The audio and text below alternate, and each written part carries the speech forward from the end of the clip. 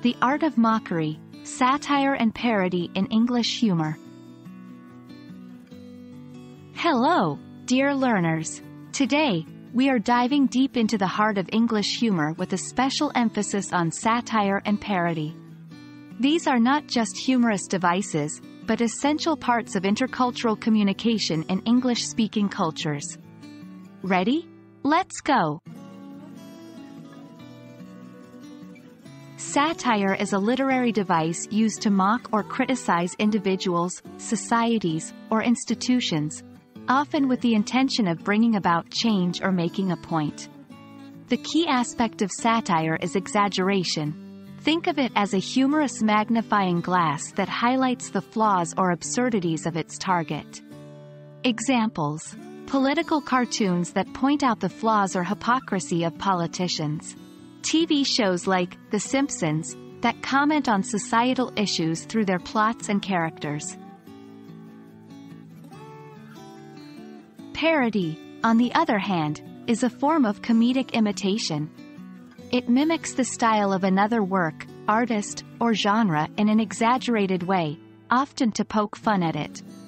While satire aims to criticize or comment, parody is more about entertainment through humorous imitation. Examples: Weird Al Yankovic's songs, where he takes popular hits and changes the lyrics for comedic effect. Movies like Scary Movie, that make fun of popular horror film tropes. Satire and parody are vehicles for social commentary. They allow people to 1. Reflect on societal norms and behaviors. 2. Challenge power structures, institutions, and popular culture. 3. Engage in meaningful conversations using humor as a medium. Especially in democratic societies where freedom of speech is highly valued, these types of humor offer a way to discuss, challenge, and even protest various issues without resorting to aggression.